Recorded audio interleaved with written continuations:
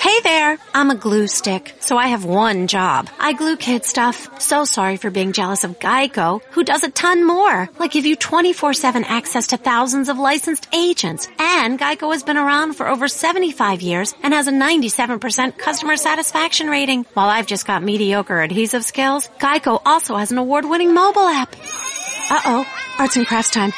No eating the glue stick, Miss Lydia. Geico. Expect great savings and a whole lot more. Golic and Wingo with you on a Thursday morning on ESPN Radio and ESPN2, wherever you are and however you're listening or watching. We appreciate it. Glad you're with us on a Thursday morning. We are presented by Progressive Insurance. All phone guests join us on the Shell Pennzoil Performance Line, and we'll get to what we've sort of considered the halfway point, Mike, of the NBA regular season in a minute. But first, there's something you need to share. Yeah, I do. I do a lot of fun stories here. This one is make you chuckle a little bit, unless you are on the other side of this one and are going to be bummed about it. What just happened in the turn of the new year in California? Well, they legalized an herb. Yes, they did. Recreational use. They legalized marijuana in California. And what's a big festival coming up? It'll be April 13th to April 22nd, Coachella. That would be in California, in California. The Palm Desert, Palm Springs area. Indio, California. Yep. It's on private property, the Empire Polo Club, placing it on, private ground, which puts it under local jurisdiction. Now, I'm sure that herb found its way to Coachella many times, but now everybody would be thinking, oh, now it's going to be legal there. What a party we're going to have. Not so fast. Still not going to be legal at Coachella. It's on private property there. So it's under that local jurisdiction, and they are not making it legal. I don't know if that's going to stop too many people, but it certainly could be even out in the open even more if it were. But they have marijuana, and marijuana products are still not allowed inside the festival. Even in 2018 and beyond. If that changes, they said they will update you with a new answer. But I'm sure a lot of people thought, oh boy, is this going to open up some avenues here? Not so fast. Let me just say on enforcing that policy, good luck with that. Yeah. We wish them all the best in their future endeavors. Mm-hmm. Our future endeavors enjoy breaking down the NBA with Stephen A. Smith from First Take and the Stephen A. Smith Show, which can be heard nationally every weekday from 1 to 3 right here on ESPN Radio. As he always does, he's going to bring the straight talk. Yes, he is. Brought to you by Straight Talk Wireless. Best phones, best networks, no contracts. Stephen A., great to have you in. Good Thanks to see for being you guys. here. How y'all doing? We're doing good. Well. We're a lot doing of bummed good. out people, we think, in California and that whole Coachella thing. Yeah. Don't get me started. Yeah. We won't. Don't get me started. We will seamlessly move on then. Stanzik, what's that stupid word you use for Nominally. halfway? Nominal? This is a nominal point. Do you ever know? I don't know what that is. It's the halfway point of the NBA season. Well, listen, you look at it and you just say to yourself, sometimes the All-Star game is 50 games in or whatever the case may be. I love watching this time of year because it's at this point where I get to look and really, really judge where you are and what you should be. Like, for example, right now, what's on my mind when I think about the NBA, everybody's thinking, you can think about Kevin Durant, you can think about a LeBron James or what's going on in Cleveland, Boston, or whatever the case may be. I'm looking at the Washington Wizards, a team that I believe has enough talent to make a lot of noise that has repeatedly disappointed me. Mm-hmm. And I watched them blow a game last night, and Bradley Beal in that last play where he thought his shot was going to get blocked, so he ends up trying to pass the ball in midair and passing it to himself. It's unbelievable some of the stuff that I have seen, but I watched that stuff, and Washington has disappointed me. Miami has lived up to my expectations because I labeled them before the season as my sleeper, and right now they are creeping up on everybody. They really are. By the way, Washington is unbelievable unless you realize it's Washington. Then it becomes believable because those things just seem to happen time and time again. Okay, so as it sits right now, the Celtics are in the top spot in the East. The Raptors are second. The Cleveland Cavaliers are in the third spot. Mm-hmm. When you see this thing going forward, where do you see the biggest challenge to Cleveland? Is it Boston? It is Boston, without question. It's Boston because Kyrie Irving is a superstar. There's no doubt about it. And Jason Tatum and Jaylen Brown, they are incredibly impressive. You got to remember, it's not just what they can do offensively. They can hit some three-point shots. They can take the ball to the hole and they can score. But they defend as well. And they're both young and they're long. It's not like they're old and short. You see what I'm saying? They can defend. They're not scared of anybody. It's one of the reasons why they give the Golden State Warriors a much tougher time than a lot of people will realize because they have length at the wing positions, which enables them to go out and defend on the perimeter. And as a result, you've got to have an interior game in order to really, really mess with them. And you got to remember, in today's day and age, you've got a lot of teams looking for guys that can step away from the basket and make plays on the perimeter at the 4 and 5 spot. And if you're gonna rely on your inside game, but you don't have Shaquille O'Neal or Olajuwon or somebody like that, it's going to be tough for you. And that's why the Boston Celtics are a team to be reckoned with. It is crazy. Hayward, when he comes back, he's 27, Kyrie 25, Brown 21, and Tatum 19. That kid, to you, is he the rookie of the year? Yes. Is he the best rookie out there? For me, I love him and I love Donovan Mitchell, but I got to give Jason Tatum the edge right now because of the success that the Boston Celtics are having with Gordon Hayward going down. You got to remember, if Gordon Hayward were healthy, it would be Gordon Hayward with Jaylen Brown in the starting lineup. Jason Tatum would be coming off the bench. His minutes would be reduced. His shot opportunities would be reduced. As a result, his level of productivity wouldn't be what it is. The fact that Gordon Hayward went down elevated him to a high profile position before he may have even been ready, and he's lived up, if not exceeded, expectations. But what I love when I watch the Celtics play is the way they play defense. I mean, they have time and time again had some of the best teams in the NBA and throttled them at what they do best. And if you're looking long term, especially in the postseason, that's the thing that pops to me. Well, the thing that pops to me is the exceptional coaching of Brad Stevens. I mean, Brad Stevens is the best young coach in basketball. He's one of the best coaches in basketball right now. He's an absolutely sensational coach. There's no doubt about it. And the thing, when you look at Danny Ainge, who is clearly an elite executive, he has proven it the way that he has built this franchise. You look at guys like Marcus Smart and Terry Rozier. These are young miniature Rough Riders. They're very physical. They're relatively undersized in terms of height, but their girth, their mass, they're willing to go at it and be feisty and battle with you. And then you have the length of Tatum and Jaylen Brown. And then you have the exceptional play along with the experience and the unreal and surreal skills of Kyrie Irving. And that's what you have. It's one of those situations where you look at Boston and you say to yourself, if Gordon Hayward had never gotten hurt, we might be looking at this team and saying they could beat Cleveland. We might be looking at them and saying that if Gordon Hayward had not gone. What do you think of the whole Gordon Hayward thing? And now Danny Ainge, he's out of the boot. Gordon Hayward's got the eye look at, and Brad Stevens is like, whoa, easy on this thing. I went on First Take yesterday. I was there opening night in Cleveland. The injury took place under the basket. I was right at the baseline, and I saw it, and it was the most gruesome injury that I have seen in my career, in my 20+ years of covering the NBA. And to me, it was so gruesome. I don't care what a doctor says. I don't care what a Danny Ainge says. I don't care. I know what I saw. Don't let that man come back this season. Make sure you do everything you can for him to be 100%. It was that gruesome of an injury. He doesn't even need to be thinking about coming back. Just amazing, though, out of the boot, though, walking around doing it. And that's fine. That's incredible. That's fine, but that's entirely different than running and jumping and cutting, and not to mention the contact that you're going to endure. Stay the hell away from the basketball court. I would completely agree with that. As far as an individualistic thing going on, Kevin Durant scores 40 last night. Well, he was outdone by Lou Williams, who scores 50, but he becomes the second youngest to get to 20,000. LeBron's first. He bumps Kobe to third. Then you have Will Chamberlain, Michael Jordan. Will Chamberlain did it in 7 seasons, which is just ridiculous. And with the Kevin Durant, past the going to Golden State, leaving Oklahoma City and all that, winning a title, where is his ceiling as far when we start? Because again, he's a guy that goes into the all-time conversations as years go on, not just where the game is today. I think that, me personally, I think that when all is said and done, Kevin Durant can end up top 5 all-time. I think that he could go down. I think he's the only legitimate threat to Kareem Abdul-Jabbar's all-time scoring record. He's so efficient. Everybody looks at, the career 27 point per game, and, he's averaged 25 points per game or better for the last 9 or 10 years. We get all of that.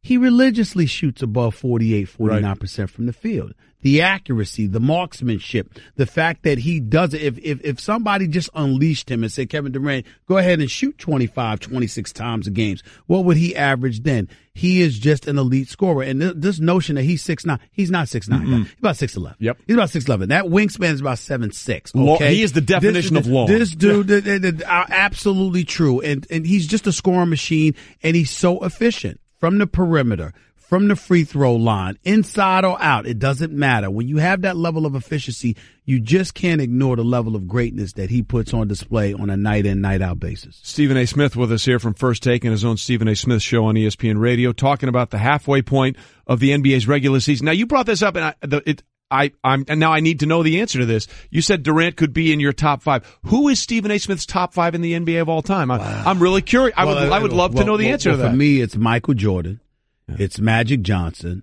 It's Kareem Abdul-Jabbar.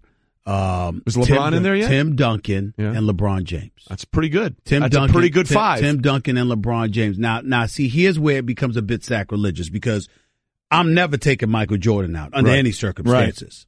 Right. I think most people would be on board with that. But I might take out Magic. Wow. Magic is the greatest point guard that ever played the game. But let's be real about something. Magic Johnson was 6'9", and most opponents he went against, he towered over. Right. So as a result, that obviously facilitated a better, not to say that he couldn't pass because he's such a phenomenal passer and just a savant, a basketball mind, but in terms of his athletic ability, his gifts as a basketball player, it's really up here in his mind because he's so highly intelligent, and his passing ability, shooting, ball handling, defending. Magic Johnson's not on the level of the other guys that you would mention. Okay, he's not even on Kobe's level in that regard.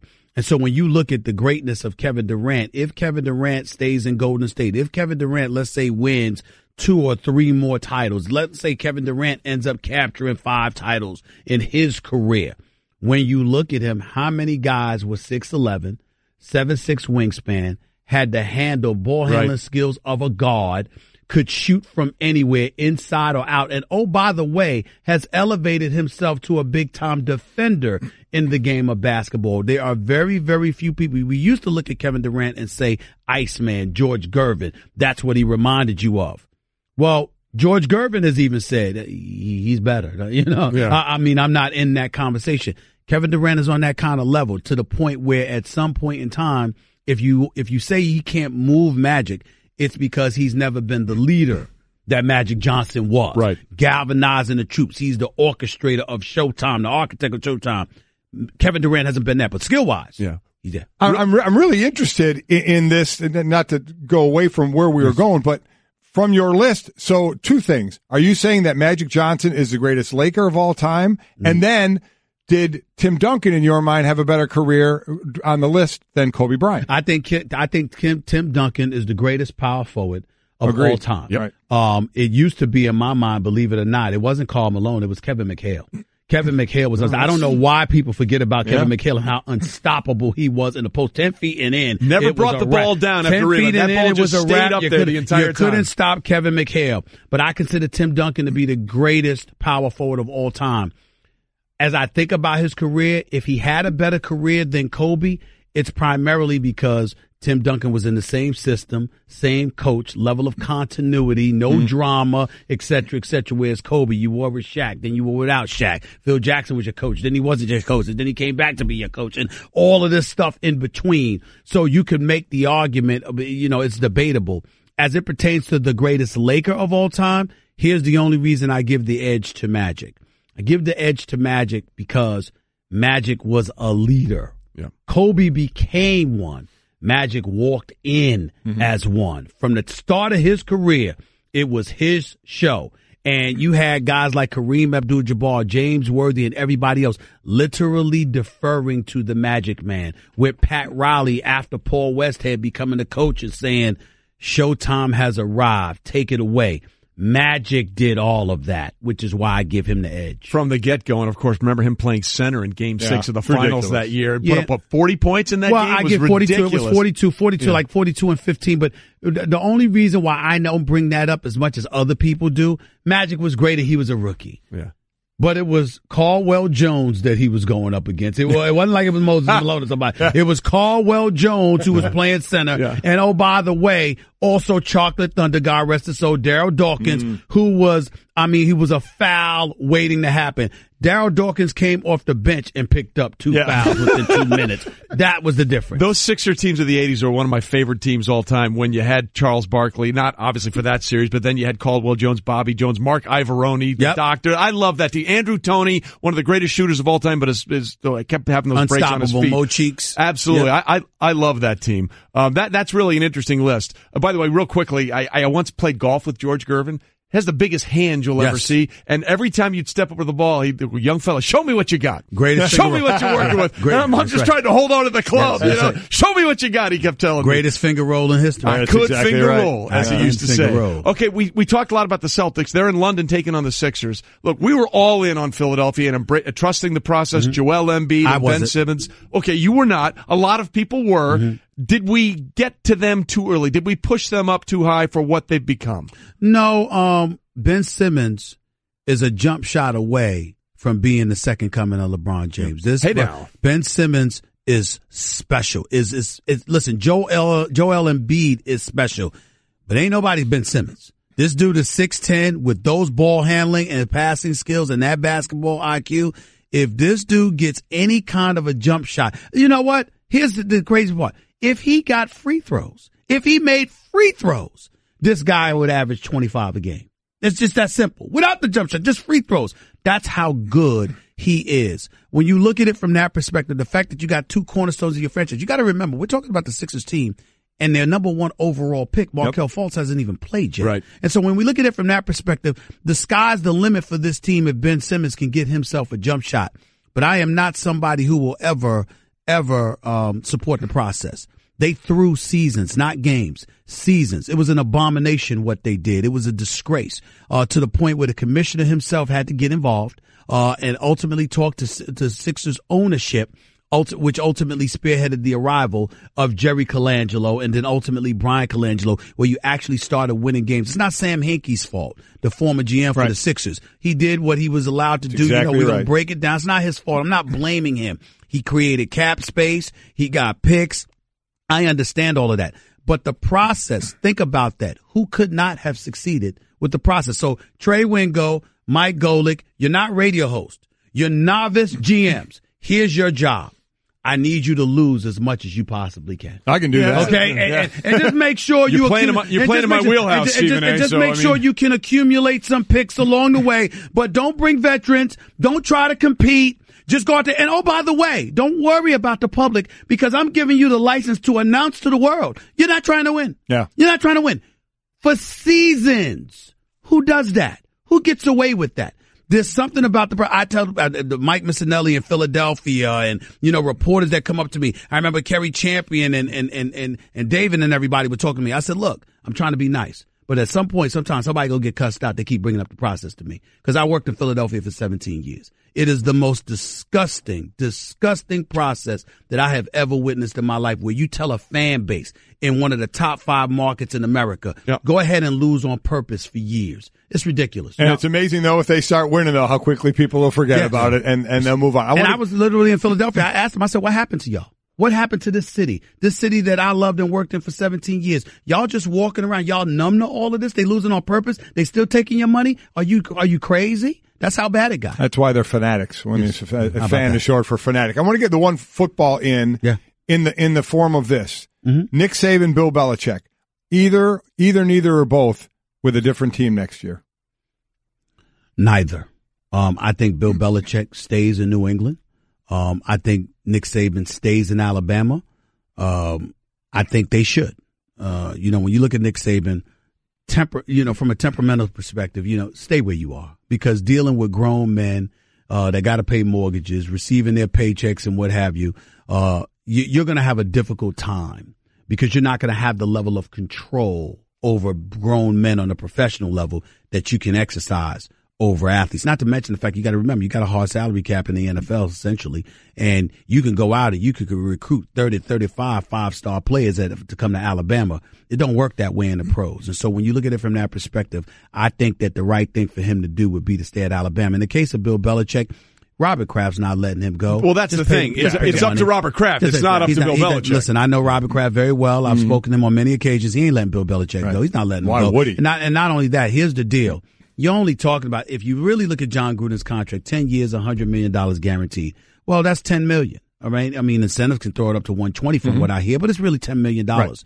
Well, Bill Belichick's at $7.5 million. You can't throw an extra $3 million his way? I think you can. I think you can if you're the New England Patriots. And if that's all it takes to keep Bill Belichick, you give him the money he so richly deserves. Well, you just start to wonder if egos get involved, because you never would think Kobe and Shaq. Because Kobe and Shaq, how many could they have won if egos don't get involved? Well, yes. But do egos get involved enough to break it up? Egos get involved on any level, but to a lesser degree in the NFL because it's so dicey and dangerous. See, with basketball, you look like you're Kobe. You literally believed, I'm going to win a championship without Shaquille O'Neal. This is basketball. Give me a couple of players and I'm good. Mm-hmm. Football, there are so many other components that contribute to success. You can't take the risk of really disrupting what you've built because to feed your ego. That's not wise, and I don't think we would ever call Bill Belichick unwise. Well, one last thing before we'll let you go on football here. You said the Raiders should expect a Super Bowl win within in the next 4 years. Within 4 years.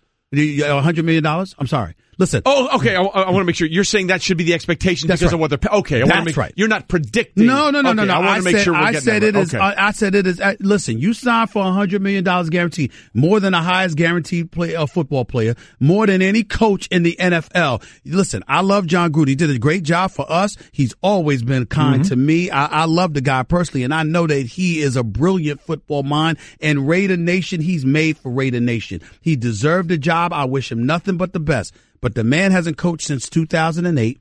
The 6 years prior to that, where he coached the last 6 years in the NFL, his record was 45-51, 0-2 in the playoffs. And somehow, some way, it ain't about getting the job. You got $100 million. I'm sorry. You got Derek Carr as your quarterback, who's no scrub, who's in the midst of a $125 million contract.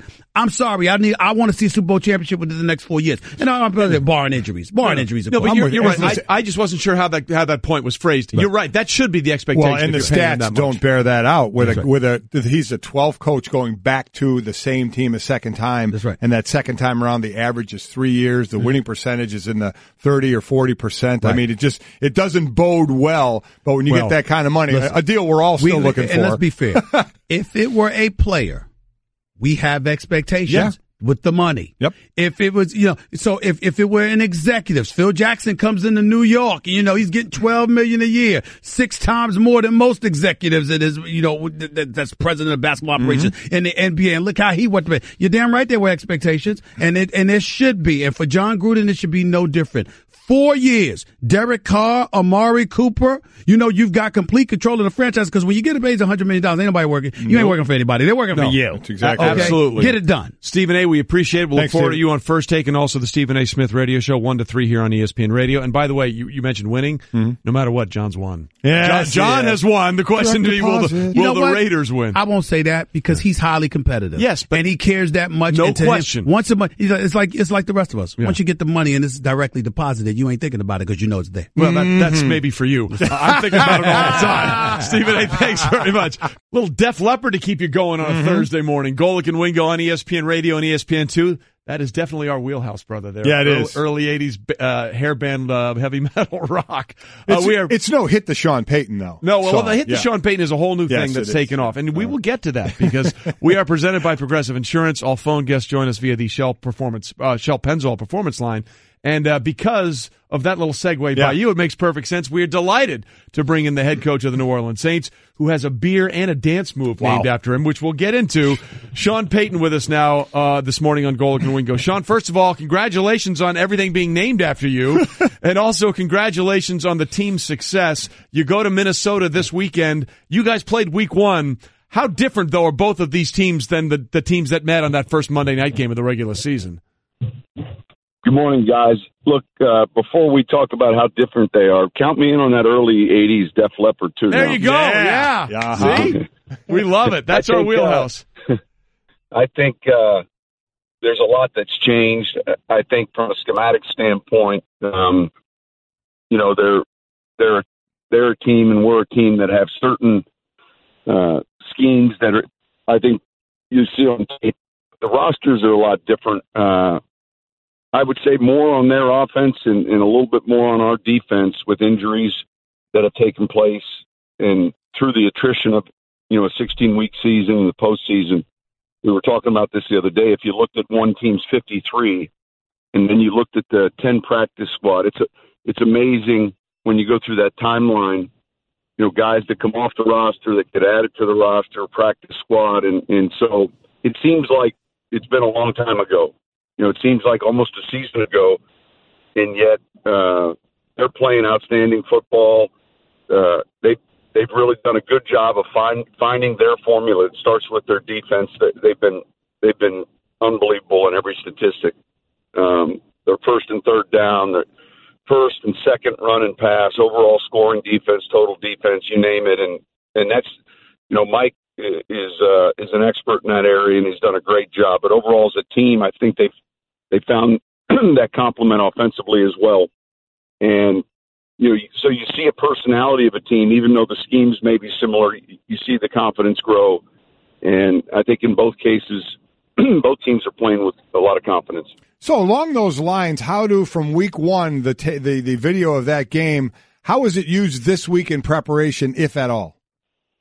Well, it's used as part of the cut-ups. And so when I ask in a cut-up, maybe in a meeting, hey, let's look at all the third down and 2 to 3s, we can get recent if we choose the last 6, or we can get seasonal. And when you get to the stage we're at now in the playoffs, these meetings are late, and we'll look at every 3rd and 2 to 3 in the season. So it would be part of the cut-up. Now, the same would exist when you're looking at any field. If you're doing a search and you just want maybe like offenses, well, then your offense would show up. If you're doing a search and you want to look at, just your game, Atlanta, maybe. So it's however you search for it, but clearly it's a game we've looked at separately into itself, and then it's also part of what we're studying in these categories cut-up-wise. Sean Payton with us, the Saints head coach, as they are in the playoffs, have won a playoff game already and heading up to Minnesota this week to take on a very tough Vikings team. Sean, you guys have missed the postseason the last 3 years, and then I think one of the things that really turned this season around for you was how well you guys did at the draft. And I'm just going to list the first 4 draft picks that the Saints had in 2017. Cornerback Marshawn Lattimore, Pro Bowler. Then they sneak it into the first round to get Ryan Ramczyk, the tackle, who has played every single offensive snap this year. Safety Marcus Williams starts 15 games. And then you get the home run waiting to happen on almost any play. The running back Alvin Kamara, Pro Bowler, 14 touchdowns. I call him, Sean, a cephalopod. I don't think he has a bone in his body. He's just so slippery. He seems to get across and get away from any clean hit that anybody ever gets on him. How important has that draft been to what you've been able to do this season? Well, I think it was essential this offseason when we went through and identified, hey, here are the areas we need to improve, and we kind of targeted in free agency a few positions and then targeted the priorities in the draft. And anytime we've had a decent draft here, generally they've been the right kind of makeup, toughness. They've been talented, but they've also had great football makeup, and that's really been, one of the things that I've felt has to take place when we evaluate these players. We can't say they learn a little bit, or we think they can learn, or the learning's okay, but we have to know what's their football IQ like, what's their toughness like, and Lattimore, came to us a little bit in that draft. We weren't certain that he would be there at 11. Ramczyk, we were real strong on. We felt Marcus Williams, was in our top 28. We ended up taking him in the beginning of the second round. We really took him where we thought we were going to take Kamara. Wow. And we were planning on taking Kamara at 210, but Marcus Williams fell a little bit closer to us than we had anticipated, so we made that selection, and then we chose to trade back into the early third round to take Kamara, and then Alex Anzalone was a player that played for us before injury, and then Al Muhammad was another player that we drafted who's gotten to play. So that class, along with the free agents, look, the Okafor's injured right now, but Manti Te'o, A.J. Klein, these guys, oh yeah, we're all key parts to what we're doing, and unfortunately a number of these guys are injured right now, but the next guy up has done a good job. The expert, we're talking to Sean Payton, head coach of the Saints. They play Minnesota this weekend in the divisional round. the expectations of draft picks, we know how that works. You get a guy in last year, Michael Thomas, in the second round, and wow, the kid has been unreal for 2 years. And then Kamara, one of the many draft picks that have worked out in the third round. But as we said, the expectation to realization. So you look at a guy like Kareem Hunt, a third round pick for the Chiefs, all of a sudden, right out of the gate, this guy's hitting it. And with Kamara, now early on, when you still had AP on the team, he was taking some carries. So when did the expectation of what we think this guy could do to the realization of, wow, he can really do it, when did that hit for you with Kamara? Well, look, there's two parts to that. I think when we went to work them out on not their pro day, but, it's pretty common to fly around and have private workouts. And I was there that day, and we had the meetings with the players, and they had 7 or 8 draft players, and Kamara was one of them. And he was in watching film with the quarterback Dobbs, and you could tell right away in the meeting that he was awfully football smart.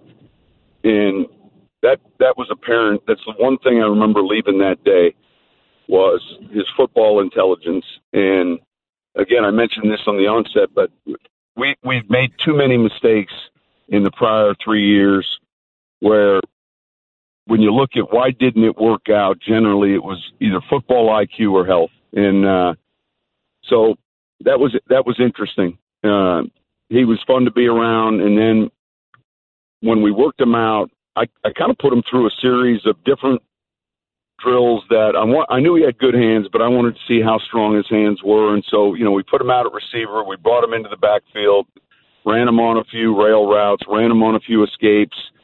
And all the while, we're kind of talking about football and if it's hot, I want you to do this. And then he'd do it. And boy, everything came very smooth in that workout and easily understood. And listen, he had a bright smile. I mean, this is not only a talented kid, but a guy you like being around. And I think someone who his teammates enjoy being around. And I remember just getting on the plane. We were heading to Michigan next, and I remember thinking, man, we have to draft that player.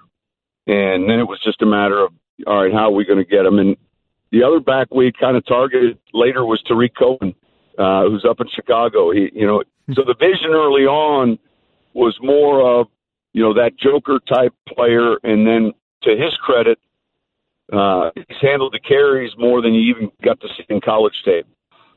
Well, look, let me just say kudos to your coaching staff and your scouting staff, because those were 2 home runs either way you went there. And that's all secondary as far as I'm concerned, Coach, because I got to ask you, which do you enjoy better? The fact that you have a song named after you, hit the Sean Payton by a local musician there, or a beer, the Sean Payton Blonde Ale, released by the local Port Orleans Brewing Company? I mean, those are 2 awesome things. Is there one you prefer over the other? Well, one I've supported because Zach Streif, our right tackle, and his family and his in-laws are just started really a nice restaurant, microbrewery down uptown in the Garden District. And so I was on top of the Blonde Ale. Now this other thing here, the dance thing, that that all came without any not that it needed permission. It just came kind of as a surprise. Well, sometimes those are the best things. Yeah. And look, just so you know, you're winning. You got the dance, the song, and the beer. That's the holy triumvirate for a lot of us here. Sean, congratulations. We wish you all the best of luck. It's going to be a very tough game in Minnesota. And just because you said what you liked about Def Leppard on the way in, we got a little more music for you on the way out. Go on, Cliffy, hit it. Little Judas Priest, you got another thing coming from the same genre. All right, John, thanks so much. We appreciate it.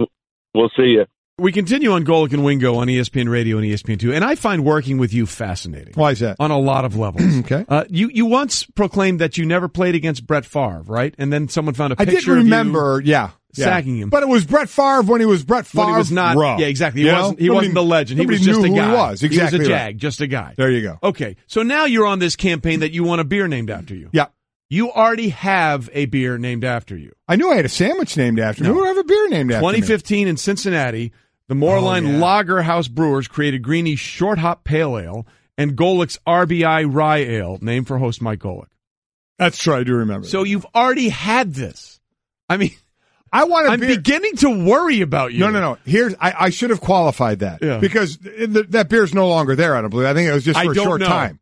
I think it was just for a short time. I think if we call that place, I want a beer named after me that's like made in mass and sold around the country, put in stores. That I want. That is just, it was named after me for a short time. I want something that's named after me for good. You know what I mean? Yeah. Nationally sold. I like the thought of the butt picture. The butt photo on it without the bow. Maybe I'll get my friends at Bud Light to give you your own special line. You like that? I like that. But I don't think you can be in a word with something that says light. As much as I love Bud Light. I have lost some weight. Well, you know what? Then it works. We'll make it work. Other names people are naming for my beer, Liquid Golic. Okay. Froth and Frosting. That's okay. I do like that. How about the Golic Hammer? Golic's, I do. I love that a lot. This one, I don't even know if I can read it, but probably I want not. to. You probably shouldn't then. I want to, but I won't. A light beer called the Senior Discount? Come on now. There you go. What is that? Big Daddy Smooth also came in. Ooh, I you like that one? I do like that. By the way, we have a little more news here for you. The Bears coaching staff continues to be very interesting. Matt Nagy, of course, we both covered when he played quarterback in the Arena League. Yeah. He gets Harry Hiestand, the great offensive line coach from Notre Dame. Yes. He's now Mark Helfrich, the former Oregon head coach, is going to be his offensive coordinator. Okay. Now, I find that interesting. That, to me, again, the head coaches are interesting, no doubt where they go, but then the staff they bring in, because a lot of times a head coach is more leaning to one side of the ball. Nagy would be toward the offensive side of the ball. Right. So then it gets interesting. Who do you bring in on the defensive side to kind of run the show? That's the same for, any coach out there, what side of the ball they're on and who they bring in to run it. So and they all have their lists. Every coach that wants to be a head coach has that list of coaches they're going to call. They're going to find out, hey, can you be on my staff? I think one of the more amazing stories is, how about Rich Gannon? Yeah. On the plane to Oakland. Decides when he's on the plane, he said, came to my senses and realized I don't want to be a coach. And talking about possibly being on the staff with John Gruden with the Oakland Raiders. And in the plane, he said, you know what? It came to my senses and say, I don't want to do this. I can't match Gruden's passion, and I don't want to jump with both feet into this coaching world. Better at 30,000 feet than after landing and signing the contract. That's exactly right. I yes. If you're going to have that revelation, do it then while you're looking through the American Airlines magazine or the Delta Sky Mag instead of after you've signed the paperwork. Then it hits you. I don't want to do this. There you go. All right, quite the show today. Coming up on Friday, we got Malik Jackson of the Jaguars. Nice. Adam Thielen of the Vikings will join us as we'll break down conference semifinal weekend. See you on Friday. Golic and Wingo. I just saved hundreds of dollars by switching to Geico. I feel like I'm on top of the world. Disclaimer, you will not be transported to the top of the world. In the unlikely event you find yourself at the Arctic Circle, seek shelter from the elements immediately to avoid frostbite and or hypothermia. Geico will not be responsible if you find yourself in a cave or crevasse with a lonely abominable snowman, who in all likelihood will force you to play games including but not limited to Go Fish, charades, Chinese checkers, or his personal favorite, Red Rover, send Yeti on over. Geico is not liable for any damages, either physical or emotional. Geico. 15 minutes could save you 15% or more.